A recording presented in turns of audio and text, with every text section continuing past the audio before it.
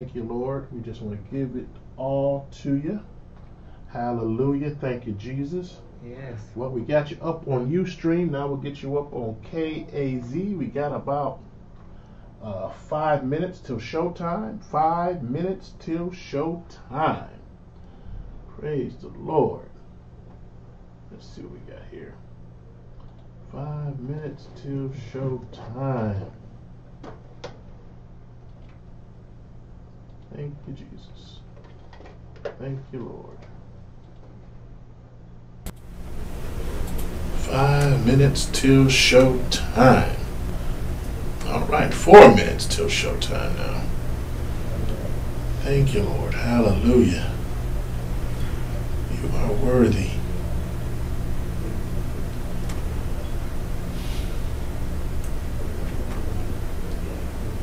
Praise the Lord.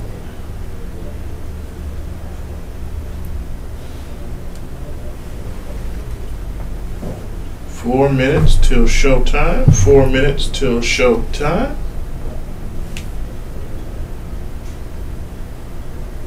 This is amazing. Bless you, Pastor. Bless you.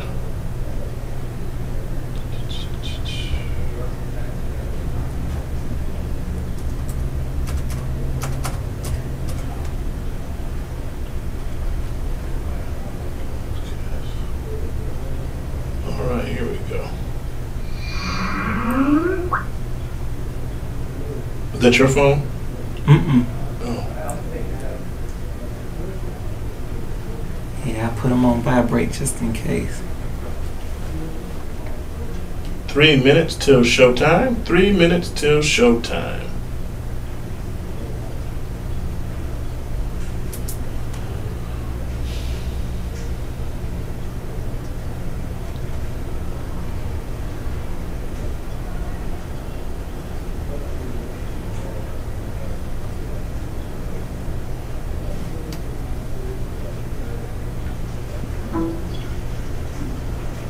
Two minutes till showtime. 2 minutes till showtime. All right. Praise the Lord. Hallelujah. Thank you, Jesus. We love you, Lord. Amen and amen. Boy, I tell you, he helps me out every time, right down to the wire. Amen. Amen. Right down to the wire. It's raining, huh? Is that what that is? It popped. Oh yeah, it's pouring. It started when I got here. Really? Mm-hmm. And of course I got my car washed. Of course. Yeah, it's throwing out. It always Yeah. have rain when I get the car washed. Okay, here we go.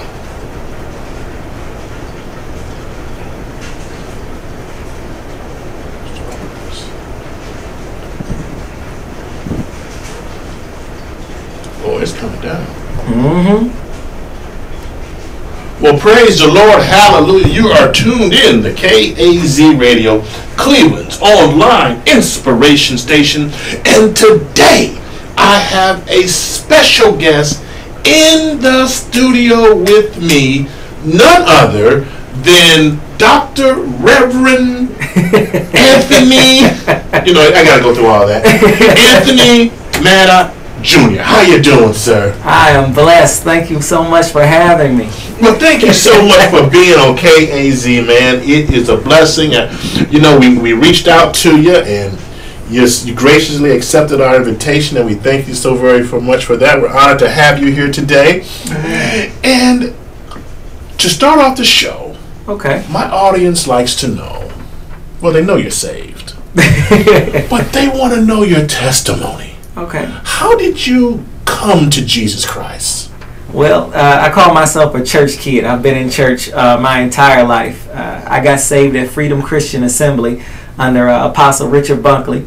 Started out in every area of the church you could think of, ushering in the choir, doing things behind the scenes, children's church, and just the impact from that, from my parents and being around that environment.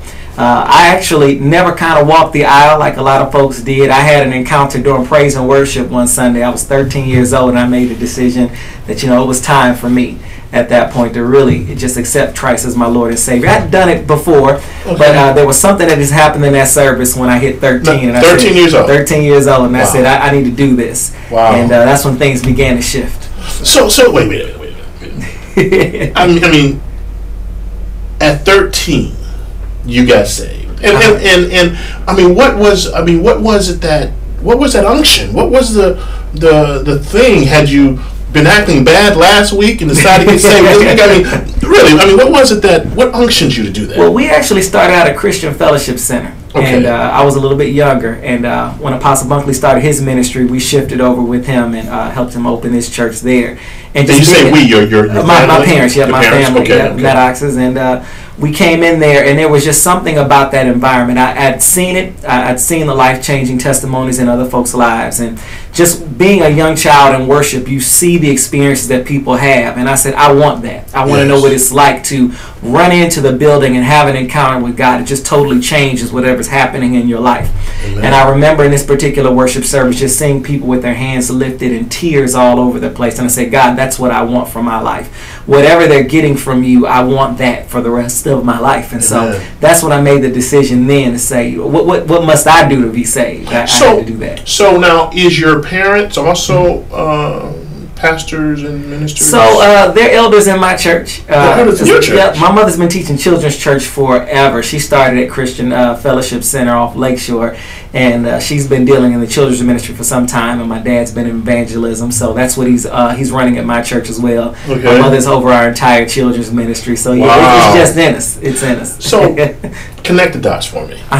From being saved and receiving Jesus Christ at the young age of 13 Mm-hmm. to moving into pastoralship. Yeah. Tell us that story. So it's been interesting. I've been pastoring for 11 years now. It'll be 11 years in November 15th. We're celebrating that Sunday. Getting to know Christ for me was an experience because having been raised in the church that entire time, I knew the Word. I knew what God could do in your life. I understood it. I began to grow in it. So I began to go back to school and talk to other folks about the gospel. As I got into high school, I started prayer at the pole. And so every morning we did that. And I started a separate Bible study as well, just to kind of do what I could do to impact lives and kind of just share with other folks what God was doing in my life. Now here's where the story gets critical for me. Okay. Sometimes when you can walk with God so deep that you forget the fact that you still need Him on the level that you did when you met Him. So my life shifted from me having this personal relationship to just simply wanting to share with everybody else. And it gets dangerous when you get saved and you kind of lose what God is trying to do in you to the point where you're just focusing on everybody else's issues and their needs. So that's what happened to me. So throughout high school, I had these experiences. When I graduated from high school, I actually met my wife. She's in the 9th grade. I was in the 11th grade. When I graduated from high school that summer of my senior year, she got pregnant. Okay. So now I knew the Lord. You know, I'm praying with everybody else. I'm evangelizing. But now I found myself in a place where I thought I had more strength than I had. So God really used it as a place to humble me, because I went from a place to ministering the gospel to other folks, to constantly pointing out everybody else's issues. Now here I am at 19 years old, thinking I'm going out of state to college now, and now I'm faced with the fact that I'm about to be a father. Wow. So it was an eye-opener for me that even saved folks have to remember to remain at a place where you're teachable, where you can be humble, where you're still making sure that your closets stay clean.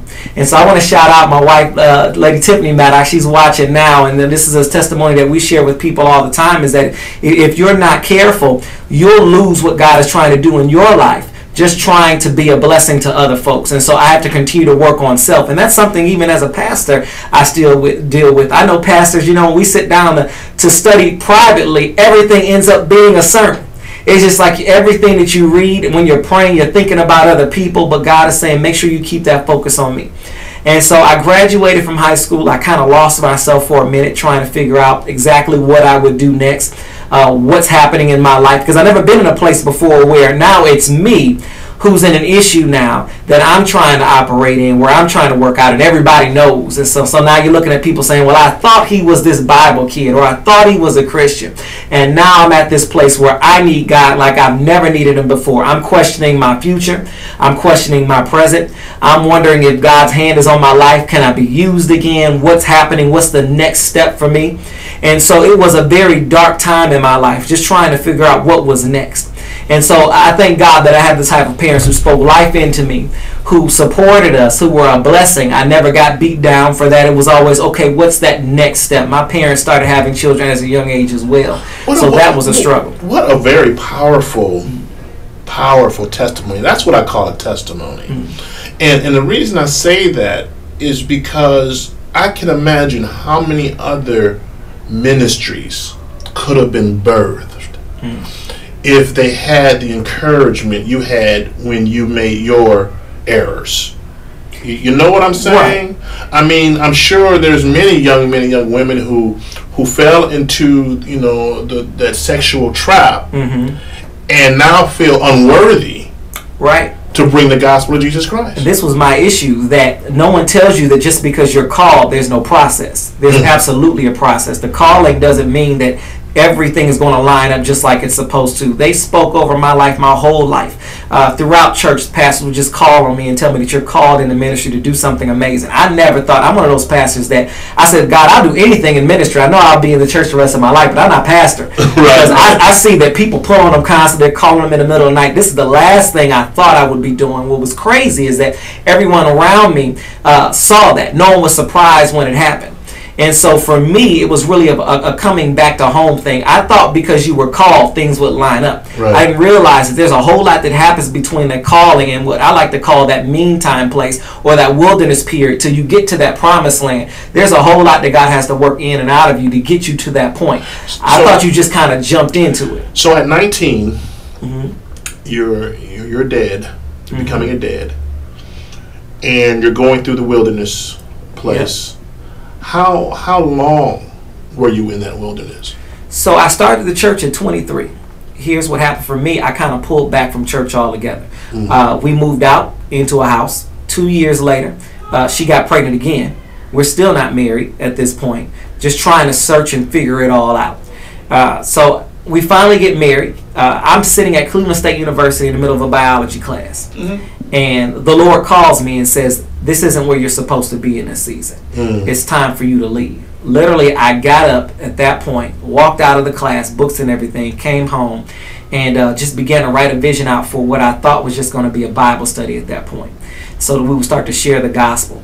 Over the next couple of days, I realized that this was something much larger than a Bible study. Now, here's where it blesses me. A lot of folks get called into church. I didn't even have the kind of relationship I thought I had with God before when God pulled me in and said, do this. So I come home and I tell my wife that I believe God is calling us to start a ministry. Still not married. Actually, I just realized we weren't married yet when this happened. So God is pouring out vision for something in my dark place. Wow. He's showing me how to get out. And so it's just amazing that sometimes we wait on everything to be perfect and think God is just going to start speaking, but that's not what happened at all. God took me in the middle of my mess, still dealing with me, and He gives me this vision for my future, something that I didn't think I would have anymore. Do you think, and this is such a good topic, do you think that you were religious in your younger days? Absolutely. You would come to me and I would beat you to death with scripture. I can toss it out to anybody. I'm quoting scripture constantly. I was more giving you God than really showing you how to have a personal relationship with Him. I never felt the way I did about God up until I fell. Wow. Our relationship was totally different after that, because it took everything that I thought out of the picture, and God is saying, okay, on the surface you look right. On the surface people are seeing this stuff in you, but I see some stuff behind the scenes I want to work with. I never really allowed God to deal with me. Yeah. I was too busy praying for everybody else and quoting scripture to ever allow God to really work on me. So for me, that was a humbling experience. Wow. So in the back of your mind, when God started to, when you left the church for a minute, did you think at that point that you would come back to church? Yeah, I really did. I felt it sounded like you were going to become a doctor or something. Did you want to go I was going to be an attorney. Oh, an attorney. Yeah, okay. I just knew it. I just had to take those classes to get through it, but I just knew I was going to be a lawyer. That was it. I was paying my bills. I was going to tithe. I was going to do everything right. I was still popping in and out of church. Okay. Still tithing is the crazy thing through all of this. Yeah. I never left him, but I left him. Gotcha. I realized that I needed to go deeper, and instead I pulled back, because everything that I thought God had for my life, I thought was gone at that point. So I'm just trying to figure out how to make it, how to survive, how to live. And that's when I got the vision. So we started having Bible studies in our apartment, and we did this for several months.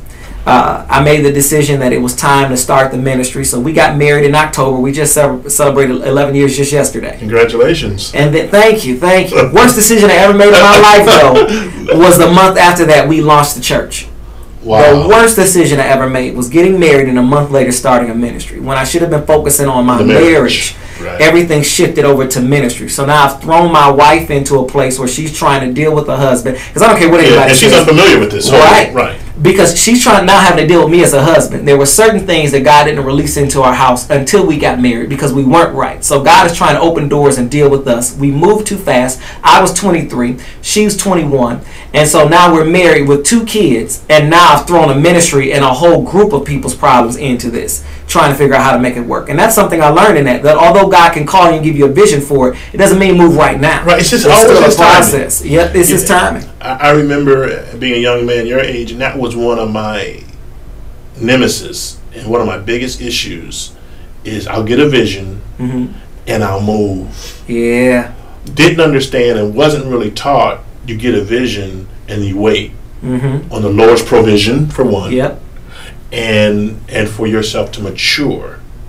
Well, you're a very, very mature pastor, very mature young man, and you are motivated right now to help other young folks out.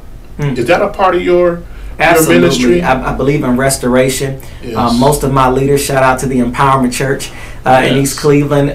They're young folks, many of who've never served in ministry before. We do things like our Harvest Festival. This is our 3rd annual Harvest Festival that we have this year, where we're opening up to the entire community. We've got table games and candy galore, and it's just a way to really share with the city of East Cleveland the love of Christ. And so it's just another ministry opportunity. But if it hadn't been for, you got to understand how your life kind of bleeds out sometimes. Remember I told you that I moved too fast? Yes. Because of that, 9 years after pastoring, I had to start all over again. So when I started my church, it wasn't even called the Empowerment Church. Okay. It was called to Conquer Ministries, which is the same ministry that I had when I was in high school Bible study. Okay. It wasn't moving like I thought it should. Okay. Everything was wrong that could have been wrong. We started in the city of Euclid. We had a great amount of people. God blessed it. He kept us. I believe we're operating solely on grace for 9 years. Yes. My wife and I are having it out because we're still trying to get to know each other. We're both in college. As we're in college, we're changing. Yeah. The church is full of young people, many of which have never served in ministry. So we're just not moved. We moved locations several times. Right. We were in East Cleveland 3 years ago, and I was ready to close it. People were coming. I just didn't feel like God was in it. I didn't feel like his hand was on it. I didn't know what was happening. Right. It wasn't just that there were 2 or 3 people coming. People were coming. People were getting saved. But I just felt like we weren't where we needed to be. And so I said, okay, God, something has to change. I'm in the Shepherd's Connection under Dr. Ari Vernon here in Cleveland. Amen. And he does a ministry conference, a pastor's conference every year. And so I told the Lord 3 years ago I was going to go. At the end of this conference, I was shutting my church down. This would be it. I was going to worship with these pastors. I was going to cry it out, and that was going to be it. I said, God, unless you show me something different, I'll go and serve and be somebody's usher, and the best usher they ever had before I do this another year and I'm not called. Because things got difficult, I began to question my calling. Like many of us do. Absolutely. All of a sudden we're wondering, is God's hand on your life when things get dark? Not realizing that is still part of the process, and I'm still dealing with the fact that I moved too fast. I didn't know how to pastor, barely knew how to be a father, didn't know how to be a husband, and now I'm dealing with that all at the same time. First day of the conference, wasn't there 2 hours into him preaching, and he said something that hit me so hard, I can't tell you what anybody else said the rest of this pastor's conference. He said, if it's not working, start over. Never had I heard that before 9 years. All I tried to do all the time was make adjustments. I'll add a little here. I'll go to hear what the pastor's doing over here. We'll try that. We'll change a flyer. We'll add an event. We'll do a revival. No one ever told me that maybe you need to start over because the foundation is jacked up. And that's like a death nail in any church. If a pastor closes, that's instant failure. So it never occurred to me to start over, to tell folks we're going to literally change everything about this ministry, because the last thing you want to do as a pastor is show any kind of failure or weakness. It's like they'll kill you out here in the streets is how you feeling. Oh, everyone's going to say, see, he was never called. I told you so. He couldn't do that. So many times in our own life, we'd rather try to cover things up than just start over. Not realizing I'm adding good things to the ministry, but because the foundation was jacked up, nothing was staying up like it was supposed to.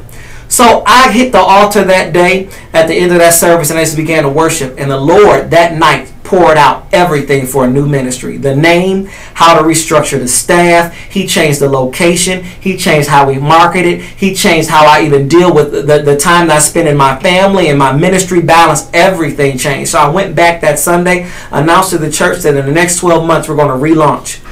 Instantly when I made that announcement, even before we even launched the church, things began to happen. More people began coming. I got my energy back into the church. Ideas I never thought I would have started flowing out. And it was all because I killed it. Literally, the Lord told me it was okay to let it die. That's it. That many times we're struggling trying to give CPR to something, and God is saying, if you just let it die and let me breathe new life into it, you'll see what I can accomplish. So the Empowerment Church has only been around for 3 years, and God has done more in 3 years than he ever did in the first 8. It's just blown my mind. We went from trying to find a place to stay to getting a brand new 32,000 square foot building for free that we're now in. We've got offices. We've got a sanctuary that seats several hundred. I've got a youth sanctuary, 2 kitchens, classroom space for days, 2 parking lots. It's just been crazy what God has done. But he showed me he never would have given me any of that if I didn't first get rid of that foundation. It wasn't that he didn't call me. It was that the process was all wrong. And so that's what I say to anyone listening today, whether you're a pastor or not. Sometimes God's got to kill everything you started with in order to get you to a place where he can bless you. But you've got to be able and be bold enough, no matter what people say, no matter what they think, to start over. When I started over, God started blessing us. I said, I don't care what people think at this point, because the blessings were just coming too fast that I didn't even have time for the haters saying he shouldn't have closed, because God literally erased it by all the work he was doing. The Harvest Festival that we're doing now, all of our events we're dealing with in terms of feeding the homeless, which we do at the last Saturday of every month. We do free breakfast. The leaders that are coming into the church, all the people that have been saved, all of the praise and worship leaders, and all of the money that God has sent the Empowerment Church to keep us stable, all that came because I killed a vision. Because I had to start over. Never be afraid of a do-over.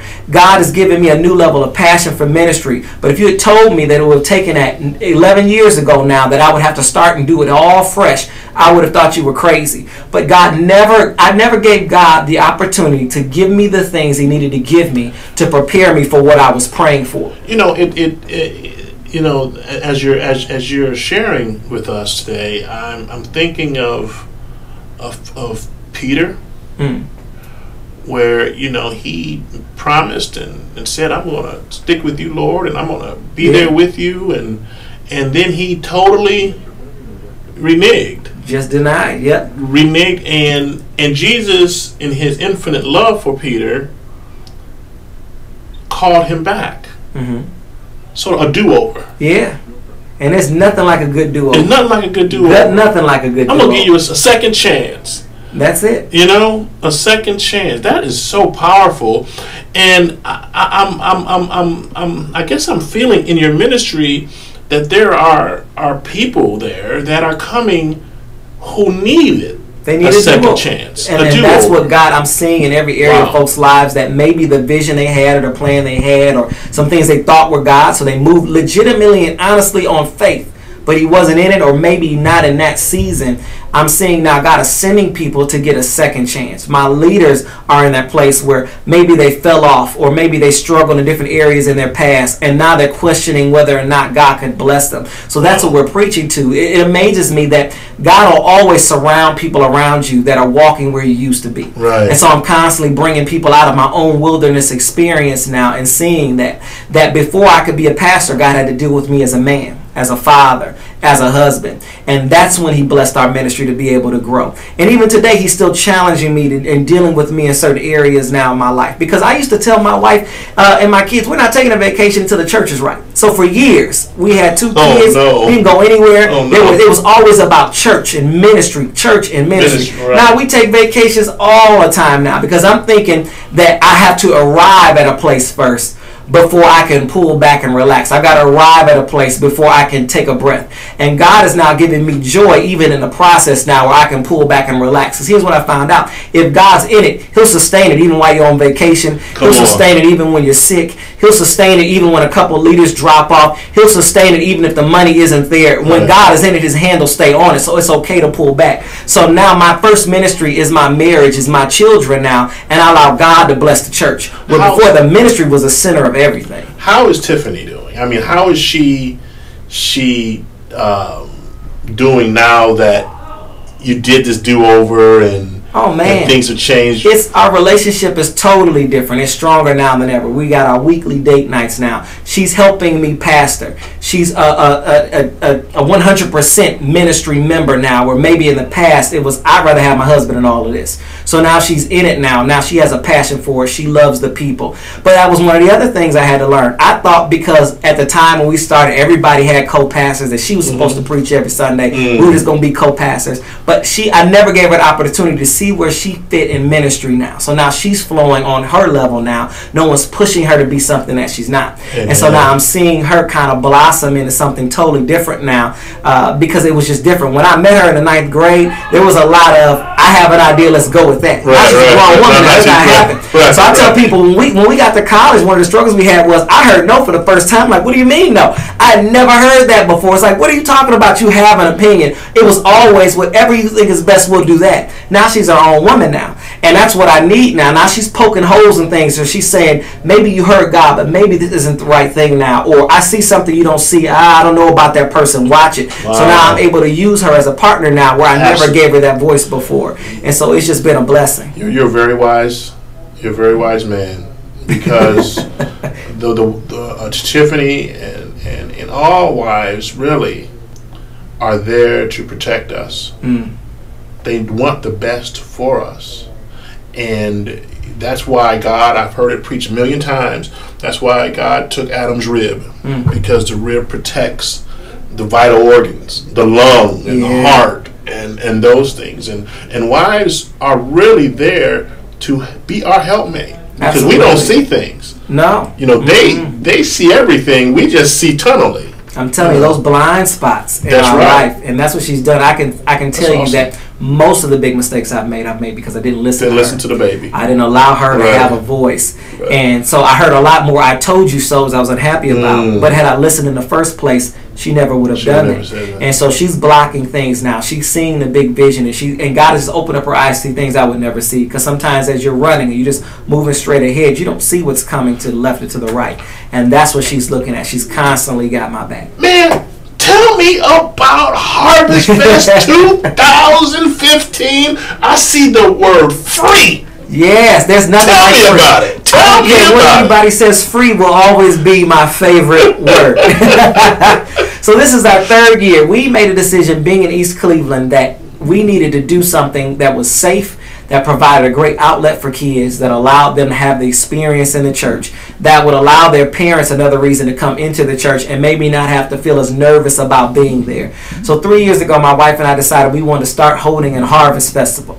Number one, it needed to be free, because in the community we're in, there's not much money. Even the city is going broke in East Cleveland. Wow. And so there's not much money for anyone to do anything. So we're saying, what can we do for our city to allow the children and their families to come in a safe environment, have a great time for a couple hours, get some candy, play some games, see us in a different way. So we walk around the entire Harvest Festival just hugging and loving on people and learning names and getting to know the people in the community. Because too many churches now, you drive in for Sunday or maybe Wednesday Bible study and you roll out. But we really believe we're supposed to be in the community. And so this is one of those ways that we can do that. So from 6 to 8 p.m., always the Monday before Halloween, we open up the doors of the church. We're playing music and games. They can stay as long as they want. Wow. We spend tons and tons of money. Our members donate money and candy and just give them as much as we can to show them that someone's thinking about them, that they love them. Some kids wear costumes, some don't. Doesn't matter. We just want them in there having a blast in a safe environment.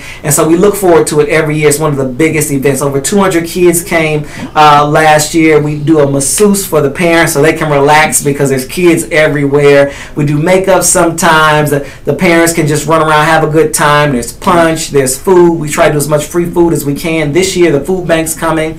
We're also doing free flu shots for Walgreens is going to be there.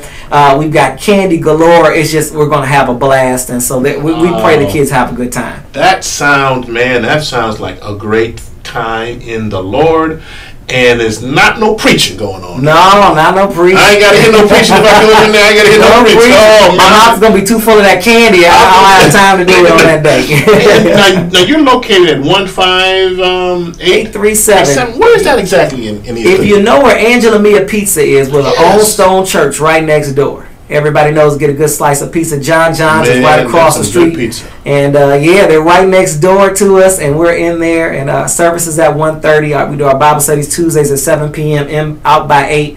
But the Harvest Festival will be there right next door to Angela Mia Pizza, Old Stone Church on the corner. You'll see the Empowerment Church logos on the side of the building. That's next door or across the street? Which one? Right next door. Yeah, right the Old Stone. In fact, the building that Angela Mia's Pizza in used to be owned by the church. Oh, wow. Way back when it was an Episcopal church, that's where they held their Sunday school classes. So we're literally share a wall with that ministry. Yeah, that's the building God blessed us with. Shout out to Pastor and Lady Hannah for blessing us with that building. Antioch Christian Fellowship used to be in there. Yeah, Pastor Hannah. Yeah, Pastor Kevin Hannah. Yeah. Pastor Kevin I Hannah. think he got it for $1. He did. He got it for $1. So he said there's no way he could sell the building. So he blessed it with us. I literally walked in there, and that was just a testimony in itself. My head is still spinning 3 years later on what God is doing. I literally still sit in that sanctuary. Can't believe that we got this building scot-free. What a wonderful pastor. And I remember what you say it was Episcopal church. They used to come and once a year they used to come and help have services with Pastor Kevin Hannah. Do they still do that now or? They don't. Every once in a while some of the members stop in it's just a blessing. We give them a tour. They get to walk in because we're in the middle of doing renovations. Right. Just trying to keep the building. This was built in 1845, so it needs a lot of work. Right. Yeah, but it's a blessing to not have that mortgage hanging over your head, so we can do things like the Harvest Festival for free. Well, my brother, I have been truly blessed. I'm sure our audience has been truly blessed by all the great things you shared. We just wish you continued. Well, I don't have to wish it. Excuse me, Lord. Thank you for giving him continued success. Amen. In his ministry and all that he's doing, and him and Tiffany and the children, and just give a shout out to the PK. All right. So my kids, Anthony, Amaya, Micaiah, and Noah, love them to death. Amen. Amen. Our babies. Hey, your babies. Amen. Well, hey, Pastor, I want to just let you know we're ready to close. I love you. Jesus loves you. Amen. And there's nothing you can do about it. Amen. Until next time, folks. God bless you. Excellent, excellent, excellent, excellent.